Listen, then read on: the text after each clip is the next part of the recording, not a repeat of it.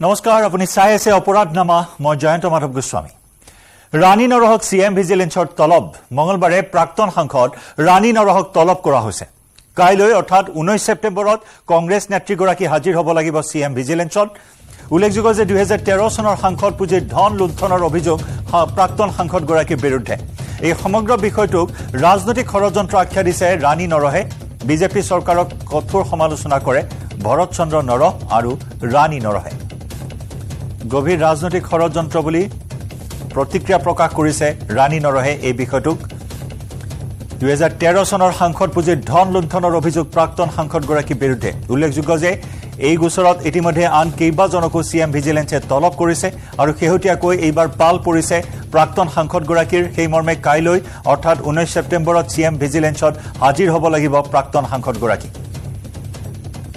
প্ৰাক্তন সাংসদগৰাকীক সিএম ভিজিলেন্সে তলব কৰাক যথেষ্ট সমালোচনা কৰিছে বিজেপি চৰকাৰক লগতে স্বামী ভৰত চন্দ্ৰ নৰহে সমালোচনা কৰে বিজেপিক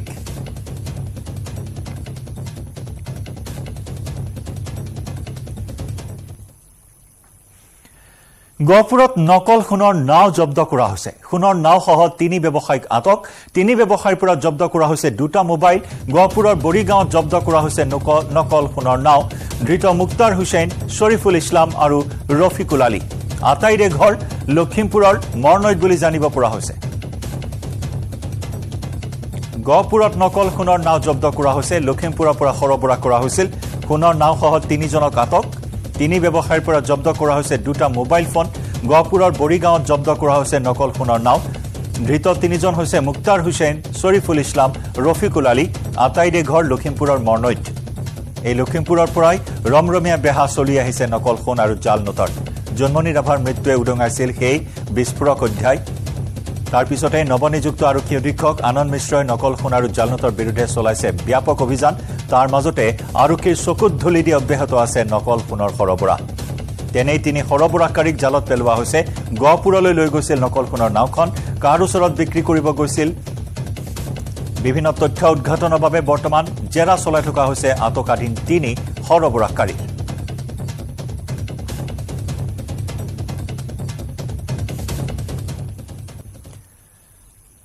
ডিব্ৰুগড়ৰ বকুল বাইপাছত পুনৰ এটি চাঞ্চল্যকৰ ঘটনা পত্নীক চলন্ত গাড়ীৰ পৰা গটিয়াই হত্যাৰ চেষ্টা স্বামীৰ গুৰুতৰভাৱে আহত হয় মহিলাগৰাকী ডিকমৰ পৰা গুৱাহাটী অভিমুখী আছিল স্বামী কৃষ্ণকান্ত নাথে বহু নাৰীৰে অবৈধ সম্পৰ্ক ৰখাৰ অভিযোগ পত্নী দেওবাৰে পুৱা থানাত গোচৰ ৰুজু কৰিবলৈ আহে যদিও উলুটাই আৰক্ষীকহে গালি পাৰে পত্নী বৈশালীয়ে যাৰ বাবে আৰক্ষীয়ে নিজাববীয়াকৈ ৰুজু কৰে গোচৰ পত্নীক লৈ আত্মহত্যা কৰিবলৈ অহা বুলি দাবী কৰে কৃষ্ণকান্তই অভিযুক্ত স্বামী কৃষ্ণকান্তক আটক গাভৰু পথাৰ আৰক্ষীৰ এই ঘটনা সন্দৰ্ভত এই পৰ্যন্ত 3 মাছমৰীয়াৰ সাক্ষ্য গ্ৰহণ কৰা হৈছে আহত মহিলাগৰাকীক ভৰ্তি কৰোৱা হৈছে AMCHত গুৱাহাটীৰ ব্যক্তিগত প্ৰতিষ্ঠানত কৰ্মৰত দুয়ো ঘটনা কেন্দ্ৰ কৰি ডিব্ৰুগড়ত অব্যাহত চাঞ্চল্য পেলালে নেকি আপোনাৰ কোন এজন কোন হয় আপোনাৰ হাজবেণ্ড হয় আপোনাৰ কি জানি বুজি পেলালে আপুনি ক'ৰ পৰা আহি আছিলে ডিকমৰ পৰা কলৈ যাবলৈ আহিছিলে গুৱাহাটী জানি বুজি কেনেকে পেলালে আপোনাৰ ছোৱালীৰ লগত সম্পৰ্ক মই কলো বুলি ইয়াৰ মাক বাপেক গোটেইকেইটাই মোক ধৰি মোকে কথা শুনাই আপোনাক জানি শুনি মাৰিব বিচাৰিছে নেকি হাজবেণ্ডে জানি শুনি মোক পেলাইছে কৈছে মোক চাই থাক মই তোক এতিয়া কি কৰো আপোনাৰ ঘৰ ক'ত ডিব্ৰুগড় কোন জেগা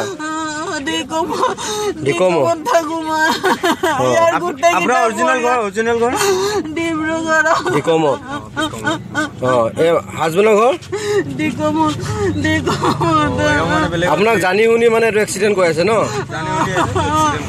মানুহজনৰ কিবা বেলেগ কোনোবা পৰকীয়া প্ৰেম আছে নেকি বহুত গাল মানুহ আৰু তাৰ ঘৰৰ মানুহখিনিও লগ দিয়ে তাক আজি ৰাতিপুৱাই পুলিচ ষ্টেচনৰ পৰা আহিলো পুলিচ ওয়ানজন মারছে না ওয়ানজন পাবো না পায় মানুষ এনেকে কি হবো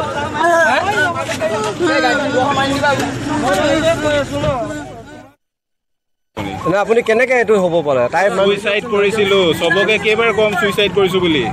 কেইবাৰ ক'ব লাগে সবকে এটা এটাকে আনসাৰ দিম নেকি যে মই সুইচাইড কৰিব আহিছো বুলি ফুটি লাগিছে শুনি সুইচাইড কৰিম দুইজন সুইচাইড কৰিব লাগিছিলে দুইজন নহয় মই তাৰপিছত ফেল হ'ল অলপ দুখ পালো এটা গাড়ী বচাই ল'লে গাড়ীয়ে কি কৰিম এতিয়া বোৱাৰীজনীক নিবলৈ আহিছিলে ৰাতিপুৱা ল'ৰাটোৱে বোৱাৰীজনীক লগ ধৰিলে বলা যাওঁ 10টাত ওলাই যাম কাৰণ দূৰণি বাট গাড়ী চলাব লাগিব মই অকলে তাই তেতিয়া ল'ৰাটোক ক'লে মোক মই নাযাওঁ তোমাৰ কোন মাইকী আছে তুমি যোৱা মই নাযাওঁ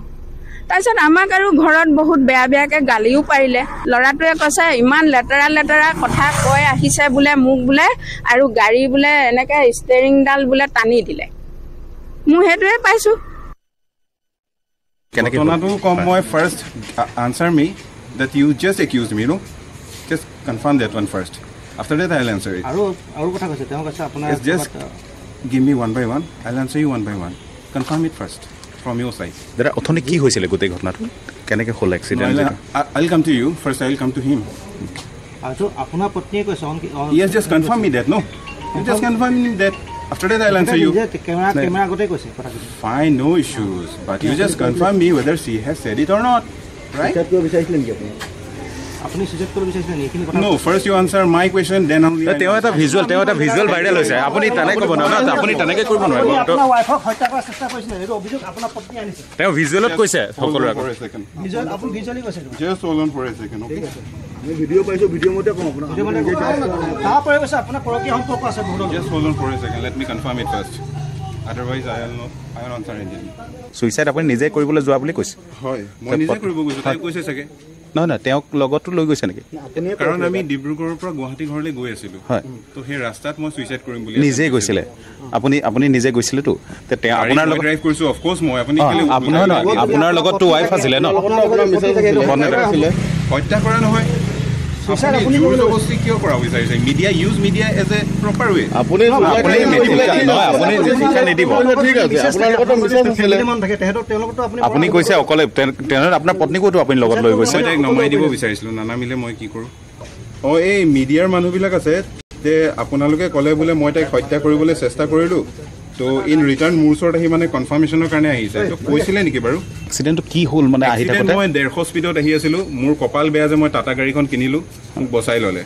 আজি মই কিনিব লাগিছিলে এখন মাৰুতি গাড়ী যিটোৱে মোক মোৰ প্লেনত ছাকচেছ কৰিলেহেঁতেন কিয় ছুইচাইড কৰা ছুইচাইড মোৰ পাৰ্চনেল মেটাৰ যিটো মই ডিছক্ল'জ কৰিব নিবিচাৰোঁ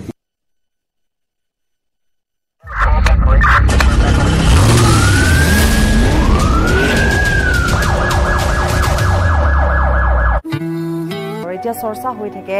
মহাজাগতিক পৰিঘটনাৰ এতিয়া চৰ্চা হৈ থাকে চন্দ্ৰযান 3 এতিয়া চৰ্চা হৈ থাকে মহাকাশৰ বিষয়ে গতিকে উৎসুকতা বাঢ়িছে মানুহৰ উৎসুকতা বাঢ়িছে বিভিন্ন প্ৰশ্ন মনলৈ আহিছে বা জানিবলৈ এটা উৎসুকতা সাংঘাতিক ধৰণৰ বৃদ্ধি পোৱা দেখিবলৈ পোৱা গৈছে বা বিজ্ঞানীসকলে পূৰ্বতে বিজ্ঞানীসকলে যেনে ধৰণৰ উৎসুকতাৰে পৰীক্ষা নিৰীক্ষা চলাই আছে এতিয়া সাধাৰণ ৰাইজৰ মনতো বিভিন্ন প্ৰশ্ন উত্থাপিত হৈছে আৰু তাতোকৈ ডাঙৰ কথা এই বিষয়ে জ্ঞান অৰ্জন কৰিবলৈ মানুহে বিচৰা হৈছে তাৰ মাজতে যেহেতু এটা খবৰ ওলাইছে আৰু আজিৰ দিনটোতো আমি সেই খবৰটো আমি দেখুৱাইছো জনাইছো বিয়পি পৰিছে এই খবৰে এক প্ৰকাৰ ক'বলৈ গ'লে আচম্বিত কৰি তুলিছে সমগ্ৰ বিশ্ববাসীক আচম্বিত কৰি তুলিছে আচৰিত হৈ গৈছে আৰু সেই খবৰটো হৈছে লেটিন আমেৰিকাৰ মেক্সিকোৰ সংসদত প্ৰদৰ্শন কৰা হৈছে দুটাকৈ এলিয়েনৰ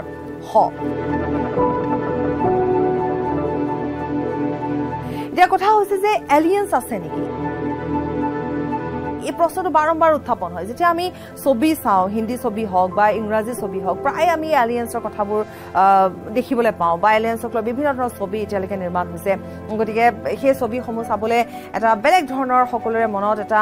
ইণ্টাৰেষ্ট থাকে বা সকলোৰে সেয়া সৰুৰ পৰা হওক বৃদ্ধলৈকে হওক প্ৰত্যেকে তেনেকুৱা ধৰণৰ ছবিসমূহ চাব বিচাৰে বিভিন্ন প্ৰশ্ন তাত অৱতাৰণা হয় আচৰিত লাগে এলিয়েন্সৰ কথা জানিব বিচৰা যায় এলিয়েন্সে কি কৰিব পাৰে বা যদি আমাক কেতিয়াবা আক্ৰমণ কৰিব পাৰে এনেকুৱা ধৰণৰ আচলতে কেতিয়াবা শিশুসুলভ মনবোৰো আমাৰ জাগ্ৰত হয় ঠিক তেনেধৰণে আকৰ্ষিত হৈ পৰা যায় তাৰ মাজত যেতিয়া মেক্সিকোই প্ৰদৰ্শন কৰিলে দুটাকৈ এলিয়েনৰ শ তিনিটাকৈ আঙুলি থকা অদ্ভুত আকৃতিৰ এলিয়েন্সৰ দুটাকৈ শ প্ৰদৰ্শন কৰিলে আমি দেখুৱাবলৈ চেষ্টা কৰিম যেহেতু এই কথা আমি পুনৰ কৈছো আচম্বিত কৰি তুলিছে ৰহস্যৰ আৱৰ্তত সোমোৱাই পেলাইছে আচলতে সমগ্ৰ বিশ্ববাসীক এতিয়া বিভিন্ন প্ৰশ্নৰে যেন থকা সৰকা কৰি পেলাবলৈ ওলাইছে সমগ্ৰ বিশ্ববাসীয়ে যে প্ৰকৃততে হয়নে নহয় 1000 বছৰ পুৰণি দুটাকৈ এলিয়েন্স দেখিবলৈ পোৱা গৈছে গতিকে এলিয়েন আছে নেকি আৰু যদি আছে তেতিয়াহ'লে কিবা কাৰণত যদি মানুহক আক্ৰমণ কৰে তেতিয়াহ'লে কি হ'ব পাৰে কেনেধৰণে প্ৰতিহত কৰিব পৰা যাব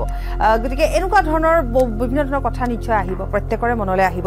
গতিকে তাৰ মাজত কিছুমান চৰ্চা আছে সেই চৰ্চাবোৰ দেখিবলৈ পোৱা যায় সকলোতে বিয়পি পৰা দেখিবলৈ পোৱা যায় তাৎক্ষণিকভাৱে সকলো এটা কল্পনাৰ মাজলৈ গুচি যায় বা বিচাৰি উলিওৱাও দেখিবলৈ পোৱা যায় গতিকে চেষ্টা এটা কৰা হৈছে তেনেকুৱা খবৰবোৰ আছে তেনেকুৱা খবৰবোৰ বিয়পি পৰিছে চৰ্চাত যিহেতু এই বিষয়টো আছে সমগ্ৰ বিষয়টো আছে গতিকে যদিহে ব্ৰহ্মাণ্ডত এলিয়েন্স বিচাৰাৰ এটা যি ধৰণৰ প্ৰয়াস এটা চলিছে যে যদি পোৱা যায় এটা নতুনকৈ আকৌ এটা কিউৰিয়চিটি জন্ম হৈছে যে ব্ৰহ্মাণ্ডত এলিয়েন্স আছে নেকি গতিকে এলিয়েন বিচাৰিব পৰা যাব নেকি এটা প্ৰয়াস কৰিব পৰা যোৱা যেন দেখিবলৈ পোৱা গৈছে বিশেষকৈ এই যেটা আছে বুলি যেতিয়া প্ৰমাণ সহকাৰে দেখুওৱা হৈছে নিশ্চিতভাৱে তাৰ ওপৰত আকৌ এবাৰ যেন বিজ্ঞানীসকলে আকৌ সেই গোটেই বিষয়টোৰ ওপৰত এতিয়া আকৌ এবাৰ পৰীক্ষা নিৰীক্ষা আহি যাব গতিকে সেই প্ৰশ্নবোৰ উত্তৰবোৰ ৰাইজক দিব লাগিব এটা কথা হৈছে সেটি ইনষ্টিটিউটত এটা ৰিপৰ্টত এই কথাখিনি উল্লেখ কৰা হৈছে আমি কিছুমান সৰু সৰু কথা এই যেটো ৰিপৰ্ট তৈয়াৰ কৰা হৈছে সেটি ইনষ্টিটিউটৰ সেই ৰিপৰ্ট মতে কোৱা হৈছে যে আন্তঃৰাষ্ট্ৰীয় সংস্থাবোৰেও এই কথাবোৰ মানে এই যিবোৰ সিদ্ধান্ত লোৱা হয় সেই কথাবোৰ মানে যে এই যি যদিহে সঁচাকৈ আছে তেতিয়াহ'লে অতি সোনকালে এই খবৰবোৰ পোহৰলৈ আহিব পাৰে গতিকে বাহিৰৰ জীৱনৰ যিসকলে বিচাৰ খুচাৰ কৰি থাকে গতিকে তেওঁলোকে খুব কম সময়ৰ ভিতৰতে এই কথাবোৰ বাহিৰলৈ আহিব বা পোহৰলৈ খুব সোনকালে আহিব সঁচাকৈ আছে নে এলিয়েন্স কিছুমান পৰীক্ষা নিৰীক্ষা কৰা হ'ব আৰু গতিকে যদিহে এলিয়েন্স আছে তেতিয়াহ'লে প্ৰতিহত কৰিব পৰাকৈ বা কেনেকুৱা ধৰণে আচলতে সন্মুখী হ'ব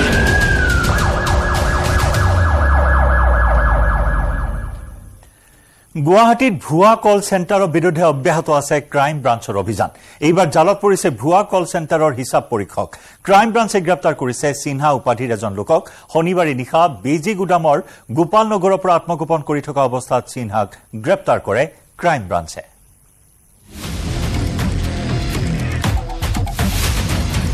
গুৱাহাটীত ঘাটিপাতি সাইবাৰ অপৰাধীয়ে কেনেকৈ লুটিছিল ধন কোন টাৰ্গেট হৈছিল সাইবাৰ গেঙৰ এনিখাত কিমান টকাৰ লেনদেন কৰিছিল গেংটোৱে দুদিনৰ জেৰাত সাইবাৰ অপৰাধীৰ স্বীকাৰোক্তি শুনি চকু কপালত উঠিছে মহানগৰ আৰক্ষী আৰু ক্ৰাইম ব্ৰাঞ্চৰ কিন্তু এতিয়াও উদ্ধাৰ হোৱা নাই জামতাৰাতকৈ বহুগুণে বৃহৎ গুৱাহাটী গেঙৰ সবিশেষ গুৱাহাটী মহানগৰীত শেহতীয়াকৈ উৎখাত কৰিবলৈ সক্ষম হৈছে মহানগৰ আৰক্ষীয়ে আৰু উপস্থিত থকা এই স্থানটো হৈছে বামুণী মিডিয়ামৰ এটা স্থান যি স্থানতো আচলতে নিশাৰ অন্ধকাৰত এইসকল লোকে এই স্থানত বহি এটা প্ৰবঞ্চকৰ দলে আপোনাক মোক চলাই আহিছিলে দীৰ্ঘদিনে প্ৰবঞ্চনা এইদৰে 400 ফোন নিতৌ আহিব যাব পৰাকৈ ব্যৱস্থা ৰাখি তেখেতসকলে সন্ধিয়া 6 বজাৰ পৰা পুৱা 6 বজালৈকে আৰম্ভ কৰিছিলে এখন প্ৰবঞ্চনাৰ বৃহৎ নেক্সাছ নিউ গুৱাহাটীৰ মনো মটৰছৰ গাতে লাগি থকা এনে কল চেণ্টাৰৰ পৰাই বিশ্বজুৰি জাল পেলাইছিল অপৰাধী চক্ৰটোৱে এনে একোটা কম্পিউটাৰৰ সন্মুখত বহি অপাৰেটৰে লুটিছিল ধন কোনো অদৃশ্য শক্তিৰ নিৰ্দেশত ৰবটৰ দৰে শ অপাৰেটৰে প্ৰতি নিশাই চলাইছিল লুণ্ঠন কিন্তু কোন এই অদৃশ্য শক্তি দুদিনৰ তদন্তত আৰক্ষীৰ তালিকাত নাম সোমাইছে 4 জনৰ তছদিকুৰ ৰহমান দেৱজ্যোতি দে দিব্যম অৰোৰা আৰু ৰাজন সিদানা তাৰে 3 সাইবাৰ অপৰাধী আৰক্ষীৰ জালত পৰিছে যদিও পলাতক হৈ আছে প্ৰাক্তন আইএএছ আতিকা সুলতানৰ পুত্ৰ তছদিকুৰ ৰহমান পলাতক তছদিকুৰক বিচাৰি ফুৰোতে আৰক্ষীৰ জালত পৰিল কল চেণ্টাৰৰ জনৈক সিনহা উপাধিৰ এজন একাউণ্টেণ্ট একোটা কল চেণ্টাৰত এনিখাৰ লেনদেনৰ তথ্য একাউণ্টেণ্ট সিনহাৰ পৰা উদ্ধাৰ কৰিব বুলি আশা মহানগৰ আৰক্ষীৰ দেৱজ্যোতি দে, দীপক অৰোৰা আৰু ৰাজন সিদানাৰ লগতে ক্ৰাইম ব্ৰাঞ্চ আৰু আৰক্ষীয়ে জেৰা কৰিছে কল চেণ্টাৰৰ 5 ইনচাৰ্জক। গুৱাহাটীৰ 8 স্থানত অভিযান চলাই আৰক্ষীয়ে আটক কৰিছে 191 জন লোকক। তাৰে 53 জনক গ্ৰেপ্তাৰ কৰিছে আৰক্ষীয়ে। আদালতৰ নিৰ্দেশত 26 জনক জেললৈ পঠাই ক্ৰাইম ব্ৰাঞ্চে নিজৰ জিম্মাত লৈছে 27 অভিযুক্ত। জিম্মাত লোৱা 27 অভিযুক্তৰ ভিতৰত আছে শিৱসাগৰৰ এগৰাকী যুৱতী। ধৃত যুৱতীক পাণবজাৰ মহিলা থানাত ৰাখি জেৰা চলাইছে আৰক্ষীয়ে। তদন্ত একে গতিতে চলি থাকিলে পোহৰলৈ আহিব পাৰে জাম তাৰাতকৈও ভয়ংকৰ গুৱাহাটী গেং। বলেন ভট্টাচাৰ্যৰ report, news 18 Assam north east.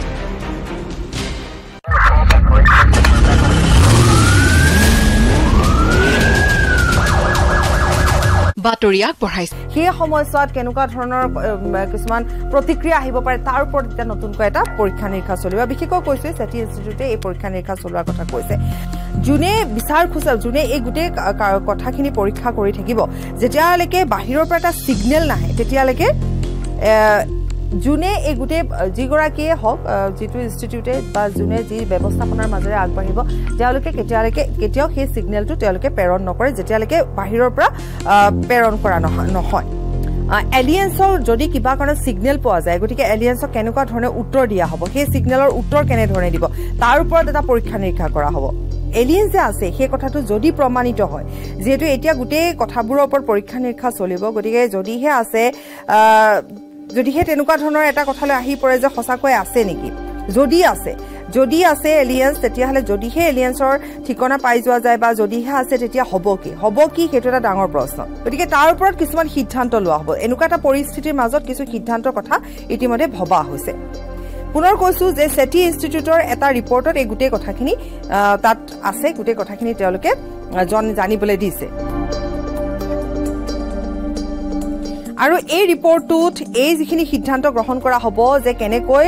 মুখামুখি হ'ব বা কেনেকৈ যদিহে এলিয়েন্স আছে কেনেকৈ তাক প্ৰতিহত কৰিব, তাৰ ওপৰত আন্তঃৰাষ্ট্ৰীয় যিসমূহ সংস্থা আছে তেওঁলোকেও আনকি এই সিদ্ধান্তসমূহ মানি ল'ব।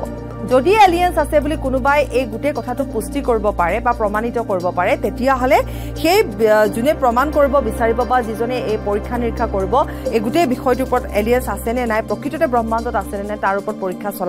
নিৰীক্ষা চলাব। গতিকে তেওঁ গোটেই সম্পূৰ্ণৰূপে তথ্য প্ৰমাণ সহহে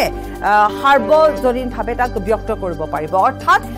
তেতিয়ালৈকে সমজুৱাভাৱে ব্যক্ত কৰিব নোৱাৰিব যেতিয়ালৈকে তেওঁৰ হাতত কোনো ধৰণৰ পুষ্টি বা কোনো ধৰণৰ প্ৰমাণ নাহে।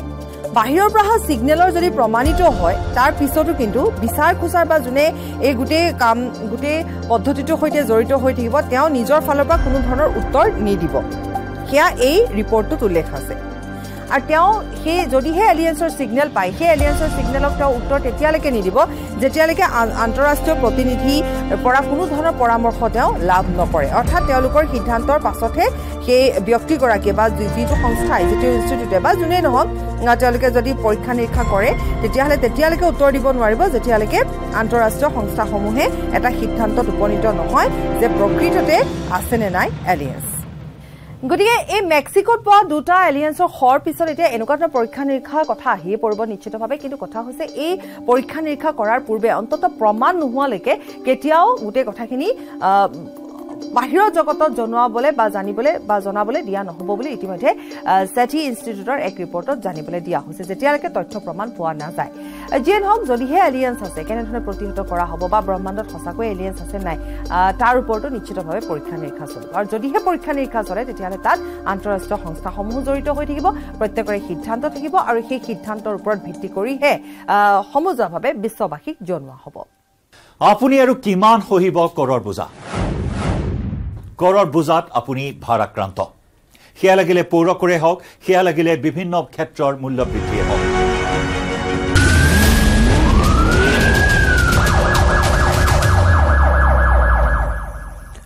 কণমানি ছাত্ৰীক যৌন নিৰ্যাতনৰ অভিযোগত ৰাইজৰ ৰোষত পৰিল এজন শিক্ষক। ক্ষুব্ধ মহিলাই বিদ্যালয়ত আঁঠু কঢ়াই শাস্তি বিহিলে শিক্ষকজনক। এই ঘটনাক লৈ উত্তপ্ত হৈ পৰিল নগাঁৱৰ মহেন্দ্ৰ বৰুৱা LP স্কুল। বিদ্যালয়তে শিক্ষকক আঁঠু কঢ়ালে মহিলাই। ছাত্ৰী নিৰ্যাতনকাৰী শিক্ষকক এহেকা অভিভাৱকৰ। ঘটনাক কেন্দ্ৰ কৰি উত্তেজনাময় পৰিস্থিতি নগাঁও মহেন্দ্ৰ বৰুৱা LP স্কুলত অভিভাৱকৰ ৰুখত পৰা শিক্ষকজনৰ বিৰুদ্ধে কণমানি ছাত্ৰীক যৌন নিৰ্যাতনৰ অভিযোগ অভিযুক্ত শিক্ষকজন অধৰ বৰঠাকুৰ নি পেলাই কিনাৰত বহাই ছাৰে গৈ লগত বহে সব ল'ৰা ছোৱালীক মূৰ তল কৰি শুই থাকিব দিয়ে ছাৰে বেয়া জেগাত টাচ কৰি থাকে মোৰ ছোৱালী ঘৰত গৈ কৈছে এটুই মোৰ 2-3 দিন আগতে এনেকুৱা কৰিছে শুক্ৰবাৰ দিনা এনেকুৱা কৰিছে সব ল'ৰা ছোৱালীক শুই থাকিব দিয়ে বেয়া জেগাত হাত দিয়াৰ পিছত মোৰ ছোৱালী গৈ ঘৰত গৈছে কৈ পেলাই কান্দি আছে এইটো মোৰ নিয়াই লাগে ছোৱালী মানুহ হি টাচ কৰিব কিয় গাত এবাৰ দুবাৰ নহয় বাৰম্বাৰ শিক্ষকজনৰ হাতত একাধিক কণমানি ছাত্ৰী যৌন নিৰ্যাতনৰ বলি হোৱাৰ অভিযোগ ৰাইজৰ কিন্তু গুৰুতৰ অভিযোগত অভিভাৱকৰ শাস্তিৰ সন্মুখীন হৈও নিজে সাফাই গাবলৈ নাপাহৰিলে অধৰ বৰঠাকুৰে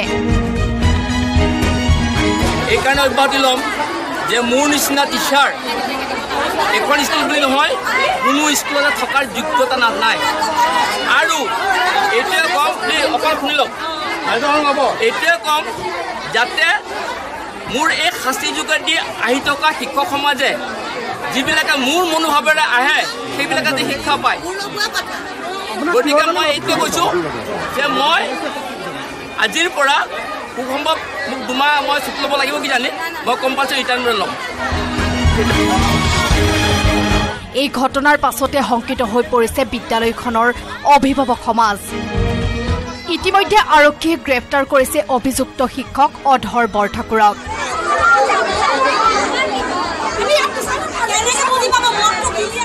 নগাঁৱৰ পৰা Nilotpal Bora report News 18 Assam north east অৱশেষত কানন দৰ্শাত জাননী দিয়াৰ পাছতে বিত্তীয় অনিয়মত নাম সাঙুৰ খোৱা অসম সাহিত্য সভাৰ প্ৰাক্তন 3 গৰাকী বিষয়ববীয়া দেওবাৰে উপস্থিত হ'ল অসম সাহিত্য সভাৰ মুখ্য কাৰ্যালয়ত অসম সাহিত্য সভাৰ বিত্তীয় কেলেংকাৰী সন্দৰ্ভত 3 বিষয়ববীয়াক তলব অসম সাহিত্য সভাৰ পূৰ্বৰ সমিতিৰ কেইবাগৰাকীও বিষয়ববীয়াৰ বিৰুদ্ধে উঠা বিত্তীয় অনিয়মৰ অভিযোগৰ পিছতে কাৰণ দৰ্শোৱাৰ জাননী প্ৰেৰণ কৰিছিল কেন্দ্ৰীয় সমিতিয়ে